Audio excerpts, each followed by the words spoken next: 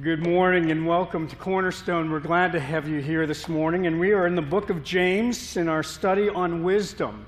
And James continues to speak to our hearts. And again, we need to understand that the Word of God is like a mirror. As if you were to look into it and you are able to see a reflection of yourself. That's exactly what James wants you to do in regard to the Scriptures. And as you gather each and every Sunday morning and you come and sit under the preached Word of God, we desire for it to speak to our hearts, to show us how we're to live and how we're to carry out our lives that would bring glory to Him. So as we begin and look at our passage for this morning, again, James is going to be doing that tough surgery on our heart, the types of passages of Scripture that we may not always like because it points out to us some of the faults, some of the failures that we have, and it reminds us of the things that God is going to continue to change in our life. And He's going to again talk to us about our speech this morning. And we want you to understand, this is not the day where you elbow your husband or your wife and say, this sermon was made for you today. It's not one of those where you say to me at the door, well, I need to make sure my son or daughter hears this sermon, or I have a friend that this was for. I want you to understand that the Lord is speaking to you, and you can't escape His presence. And He is speaking to you directly. So today, I want you to elbow yourself, and I want you to point like this because 3 fingers are pointing back at you, and you are needing to sit under the Word of God this morning, even though it might be a little uncomfortable. And now, unfortunately, the Scriptures are going to, well, not unfortunately, this is what God does. He molds and shapes us into life. I was trying to be politically correct there. Did you realize that? And I'm sorry for that. That's not what we should be doing. But I want you to understand that Jesus is going to perform surgery on our heart this morning. He again is going to open us up, and He's going to reveal the good, the bad, and even the ugly. Because we're going to hear how we've been able to use a vessel within our body with such cunning and such a way where we even throw daggers and even arrows at other people. And so imagine that you're sitting here alone and you are the only one in the room, and the Lord is speaking to you today. Because the power that is found in our mouth with the tongue that the Lord has given to us, with our speech, we're able to either hurt or to heal. And so often our community and our interaction with people is often with words of hurt. Think about the damage that has been done by the words we've said. Think about the opportunity if we could do this, if we could pull back some of the words that we've said to one another. If we could do that, which we can't. And then those words have gone out and they have affected those that have heard them or been the target of them. We can either hurt or we can heal. The power of the tongue is enough to be able to destroy, to even set wars in our world, to even bring wars to an end with the power of the tongue or the speech in our bodies. And so that's how powerful this little vessel is among us. When I was young enough to go out for recess during my school days, I remember what it was like on the school playground, seeing the bullies that were there that would often use words to say something to me or to my friends. And we had that little saying, sticks and stones will break my bones, but names will never hurt me. And I can still remember kids saying that on the playground. I still hear it in my community when I'm walking around my dog. I might hear some kids fighting, and that will be the response. It's the most horrible response we could ever teach to our children because it's such a lie. It does not represent truth at all because those words do slay us. And unfortunately, some of us are sitting here this morning, and the words that we heard in our childhood require therapy for us today. That's how powerful it is. I have met many people. I remember one in a church that I was in, and I wasn't a pastor at that time, but I remember a person coming to me and he said, my family has never told me that they love me. My mom and dad have never even hugged me. My mom and dad have never said that they're proud of me. And this person was wondering how could God be in the midst And why am I trying to tell them about the beauty of God in that kind of setting? And the damage that was done to him because that's the way he was brought up. And the words that were said to him over a lifetime. And he was wondering now in his early 20s about what the Lord is going to do in his life and how could he retrieve what has been lost by the words that came out of people's mouths. Sticks and stones will break my bones. It's really, words will certainly break us. And so James is going to speak to your heart, and he's going to speak about your tongue this morning, and he's going to tell you how to control it. He's been saying that about speech in the book already. In chapter 1, he's given us some verses. He said this, "Know this, my beloved brothers, let every person be quick to hear, slow to speak, and slow to anger." And if that wasn't enough for you, he said, if anyone thinks he's religious and does not bridle his tongue, but deceives his heart, this person's religion is worthless. So James is going to point out to you the very fact that the gospel continues to transform even the way you speak with your mouth. And your speech will be confined by the power of the Holy Spirit in your life. The Holy Spirit is going to change the way you speak and talk to other people. He can take the one who has the foul mouth and be able to turn it into a mouth that is giving praise and glory to God. He's able to take the words that you will say and change them so that they are words that truly bring healing because the power of the Holy Spirit is working in your life. Someone said this, it can sway men to violence. It can instruct the ignorant, encourage the dejected, the dying, or it can crush the human spirit and destroy reputations and trust and hate and bring nations to the brink of war. Think about that. That is within you, is right there every single day. And every word that comes from your mouth will either or heal those around you. So let's listen to the Word of God. James is going to give us some speech therapy. So if you have your Bibles, I'd love for you to turn to chapter 3. We're halfway through the book. We have many more weeks to go. But what James is going to tell you today is going to make your marriage better. It's going to make your relationship with your kids stronger. If you follow the instruction and hear the Holy Spirit speaking to you, it will also change the way you face conflict in your workplace because it's going to teach you how to care for one another and how to build one another up. It's going to teach you how to give words of healing instead of words of hurt. So let's listen to the Holy Spirit speak to you this morning from James chapter 3.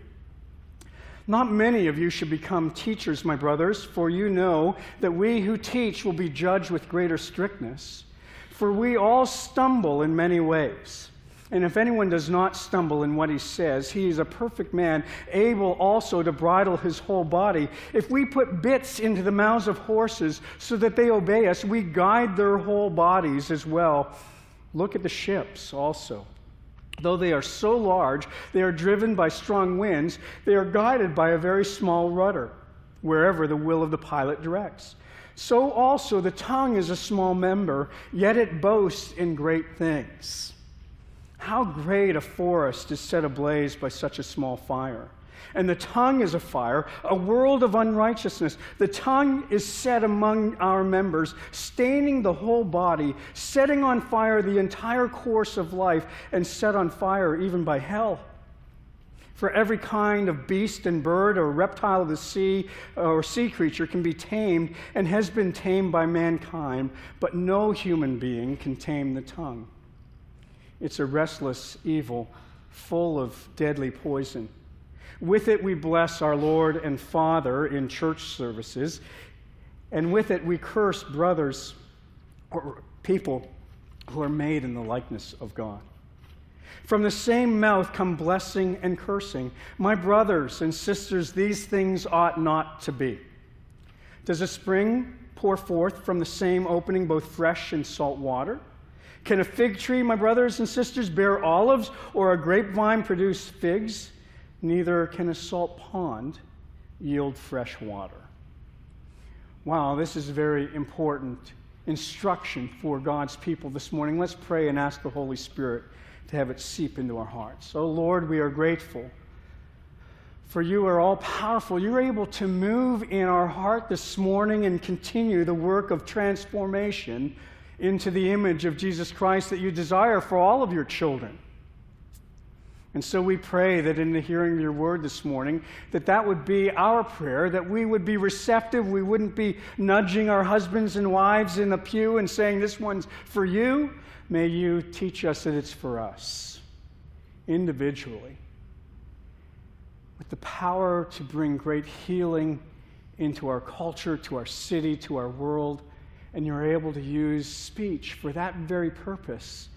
And so we pray, Lord, that you would help us to guard our tongue, for it is a representation of where our heart truly is. And when hurt comes from our mouth, it's a reflection of where our heart truly is. So, Father, would you convict us this morning? Would you show us how we have to put aside and put off the old nature and put on the new? To be conformed more and more to the image of Jesus Christ. May we value one another with great dignity and honor because each of us have been made in the image of God. May we remember that when we spew words that may be painful and hurtful to others. Well, Father, we pray that you bring comfort and healing to those that have experienced great hurt because of what they've heard. May you comfort and lift up the downcast. All for your glory's sake we pray. In Jesus' name, amen. In my home, we have taught our children that it was not proper to say to one another, you're stupid or you're an idiot. So when they would say those words in their early childhood, we made sure that there were timeouts made so that they would understand that those words are never acceptable in our home. I was raised the same way.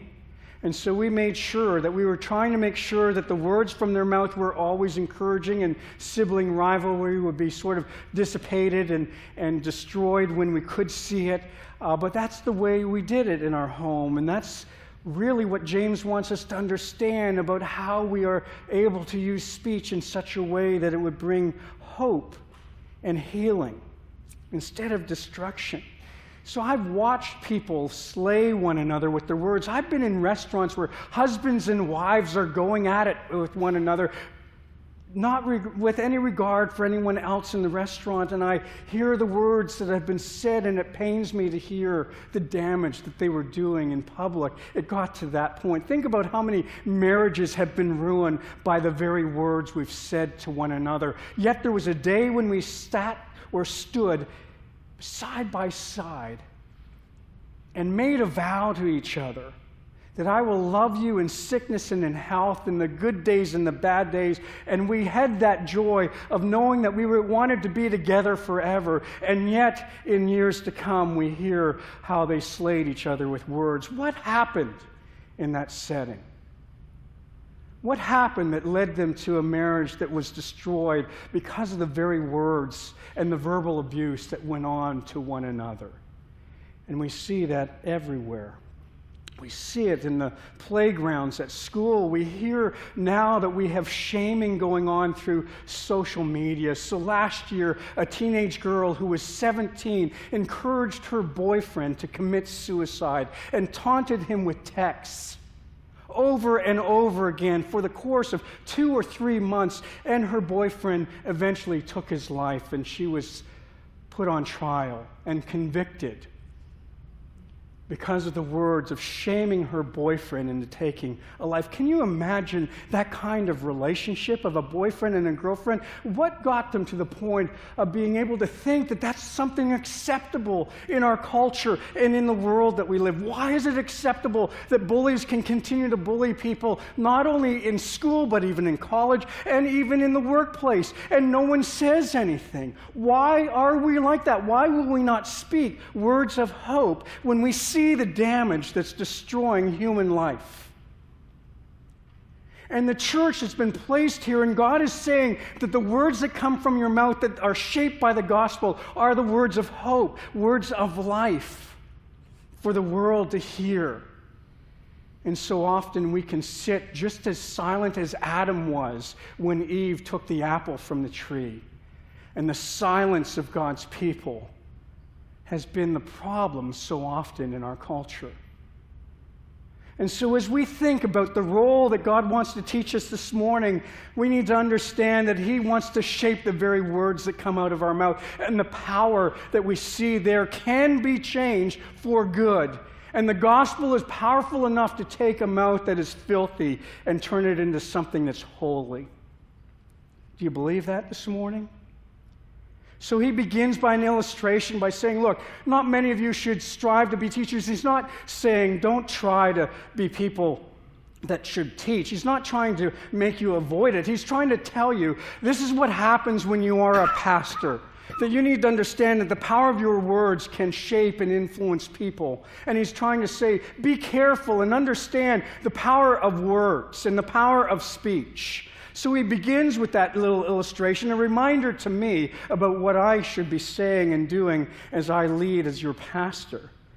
That you know that you'll be judged with greater strictness. And so I have to be cognizant. I have to be aware of what the Lord has given to me.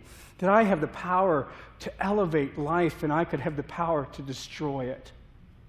That's how important it is. Think about school teachers in our system who see the children that are brought in that might be finding children coming into their classrooms that have never been told by their parents that they're loved.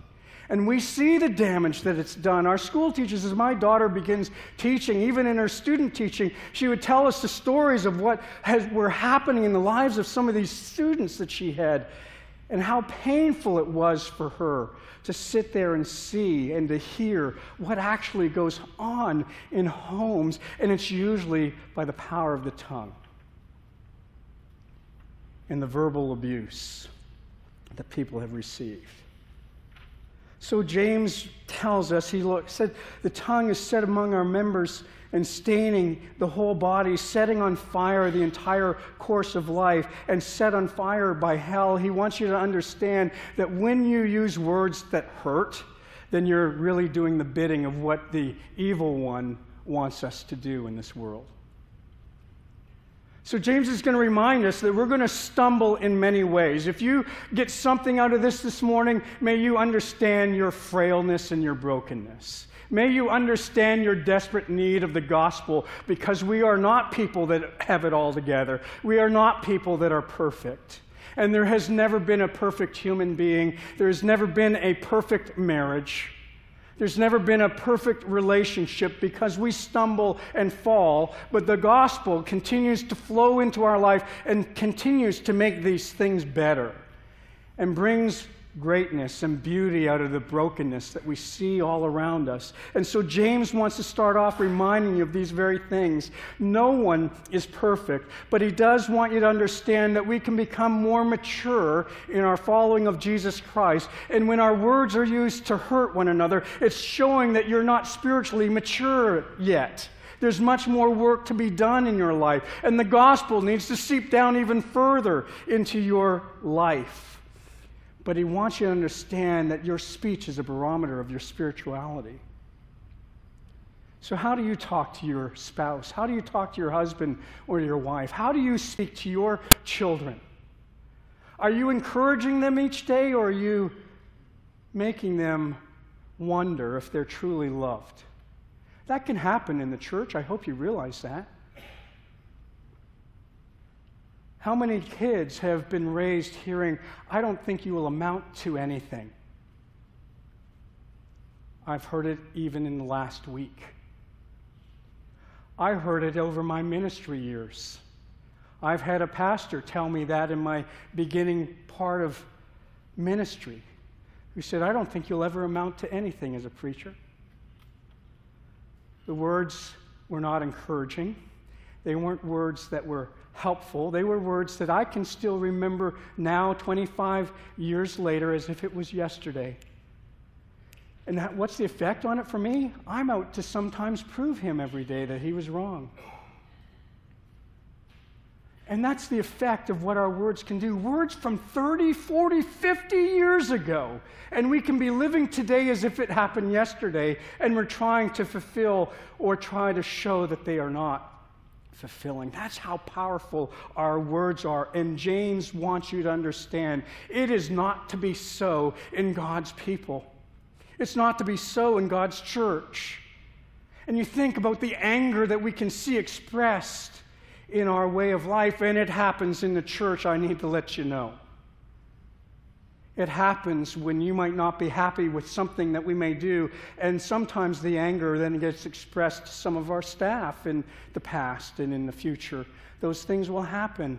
Why do we do it that way? Do you realize how powerful your words are and how much hurt that it can bring? So James is going to give you 3 illustrations to help you understand the power of what's going on. He said, look, I want you to think about bits on a horse's mouth. Now, if you need to understand this, we have a horse whisperer in this congregation. Jerry Johnson is that horse whisperer. So if you want to understand this illustration a little bit better, I would encourage you to talk to him afterwards and talk to him, what does a bit do in a horse's mouth? Because I've been at his farm and saw him put the bits into an enormous horse that was taller than me. And that was when Jerry was able to move that horse wherever he wanted it to go, when he put that bridle and bit into their mouth. And James is going to say, look, this little piece of metal that we stick into the horse's mouth is able to move this monstrous being in any direction that you want it to go. That's the first illustration. He wants you to understand that's like the power of the tongue. It's very little, but it can do so much, either for good or so much for bad. Then he gives you another illustration. He's going to say, look, think about a rudder on a ship. Now, when I was growing up in Canada in the summer, we had a sailboat, a laser. And so if any of you know what a laser is, but I enjoyed doing that, of going out and enjoying the wind. And I had a little rudder on the end at the back of the boat that I would steer and be able to take me miles across the lake and enjoy sailing in this little boat. But it was that little rudder that was able to take these great winds. And whenever the great winds came, that's when we got the sailboat out, because we wanted to enjoy it. You went faster, and I could go 30 miles an hour in this little laser and hang out where I might have to keep my feet and sometimes topple out on the other side. But I enjoyed that part. And James is saying, look, this little rudder that was able to take this 30-foot sailboat and change the direction or its course wherever it would go, he said the tongue is just like that. And he wants you to understand it's such a small thing, but yet it can do something amazing and enormous in this world for good if we allow the gospel to work through our speech. And then he gives another illustration about how a little spark starts a fire.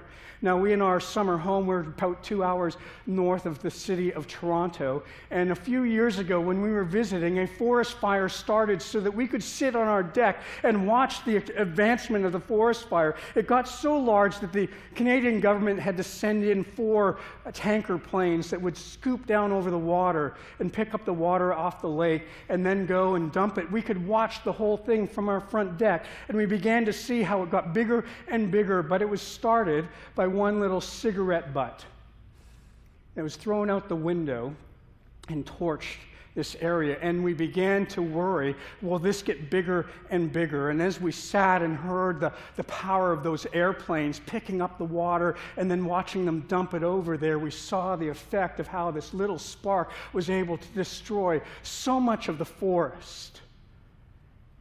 And that was a small forest fire. But think about those that have ravaged California and the different places around the country that we've heard and seen. And James wants you to compare that to the power of your tongue. He gives you three illustrations so that you would get it. Do you realize how powerful your tongue is? Yet it's so small, but it can destroy your marriage. Yet it's so small, it can destroy the relationship between you and your children. It's so small that it can cause wars, though. You need to understand how powerful the tongue is when it's left unchecked by the power of the gospel and the influence of Jesus Christ and the power of the Holy Spirit that enables you to speak in a way that will build up one another. Do you hear the passages over and over in the Scripture? Encourage one another, build up one another, because we need that. And yet we can sit in a restaurant and hear a husband and wife going at it and being at war with one another.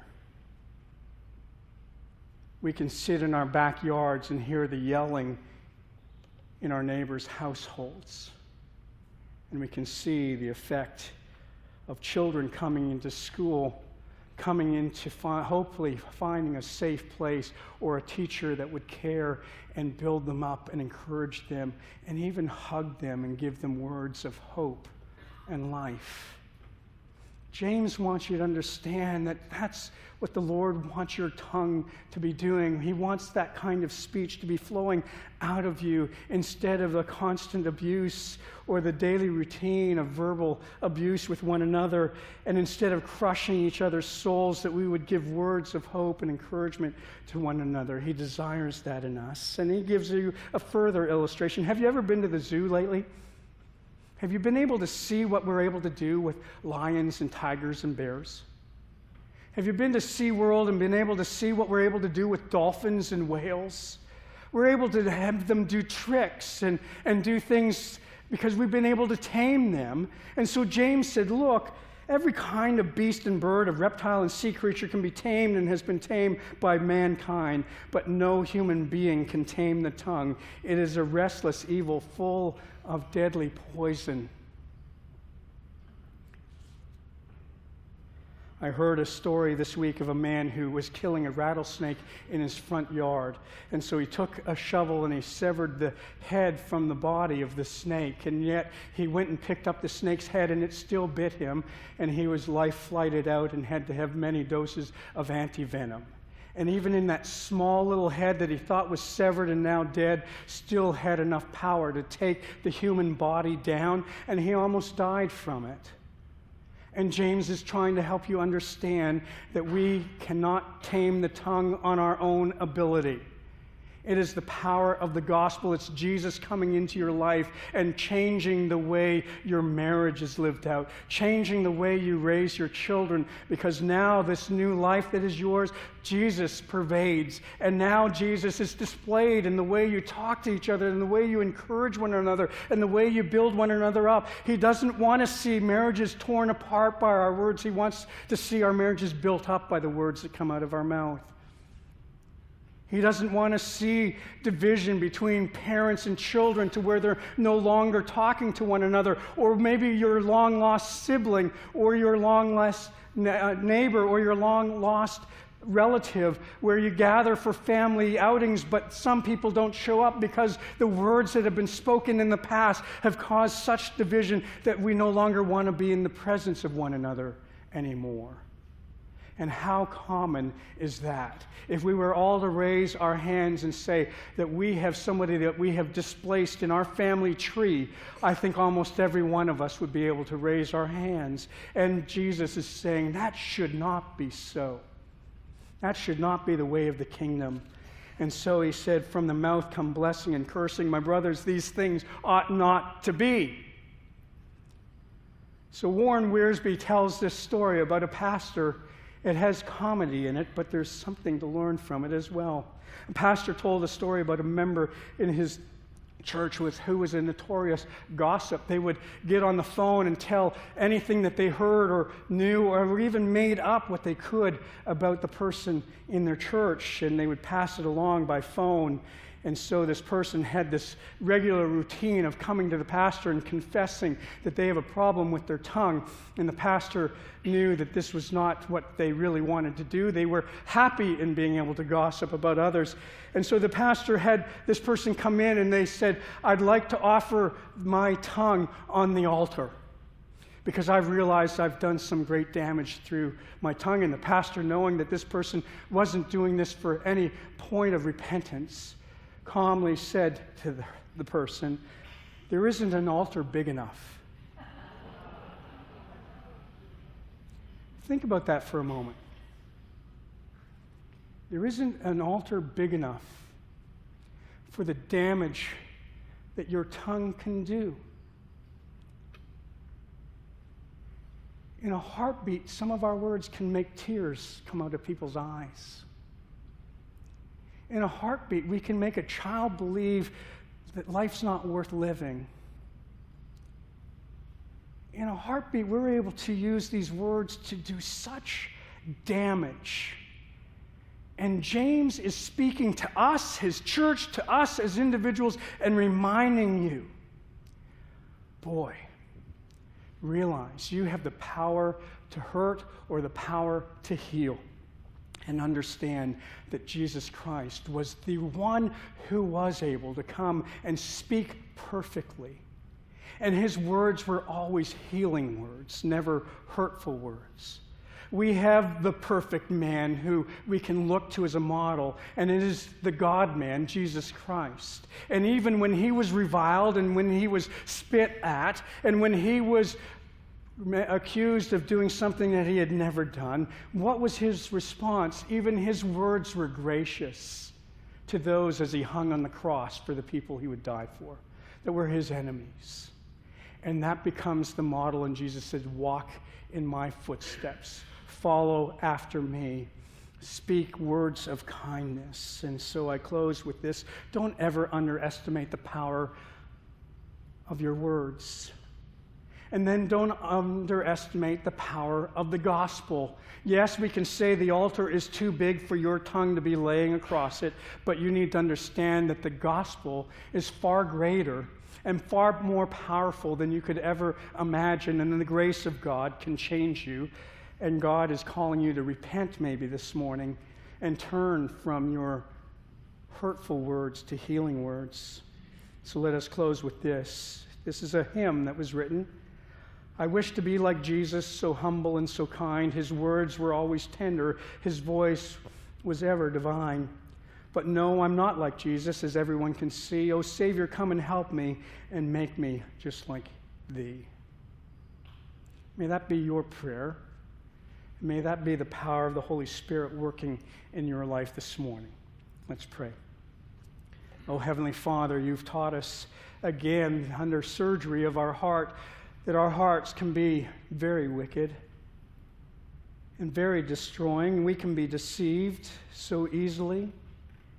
So, Father, in the hearing of your word and the power of your Holy Spirit, would you convict us if we've been using words that have hurt our marriages and hurt our relationships with our children? And Father, may we not walk out of here and just saying, well, here's another sermon today. May we walk out of here desiring to be more like Christ.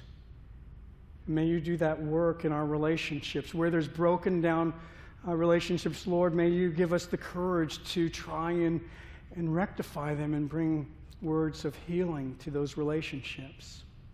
And in our marriages, Lord, we pray that you would restore us, that we would stop being at war with one another and instead use our words to encourage and build up one another. And Lord, if that's happening in our workplace, we pray that you do the same, that we would be able to speak words of hope to those that sometimes even hurt us. May you give us that courage to do so, but we know that the power is within us to do that, for you even loved your enemy. And so we know we can do the same.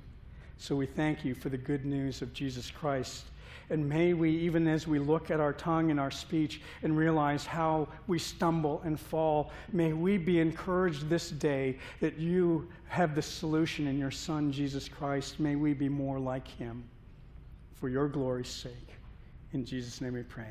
Amen.